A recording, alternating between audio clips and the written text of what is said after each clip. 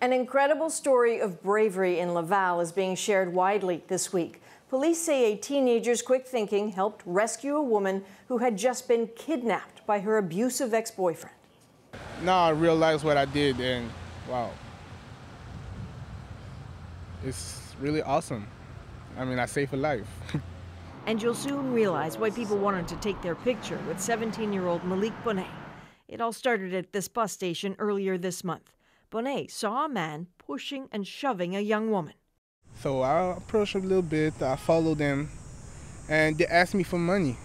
He got cash from a nearby convenience store, and in a moment alone, the woman told Bonnet she needed help.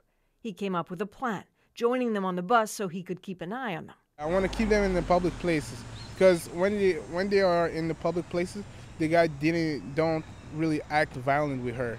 A short ride later, Bonnet offered to buy food at a nearby Tim Hortons. That was his moment. Pretending to go to the washroom, Bonnet called the cops instead. He saw enormous relief in the woman's eyes.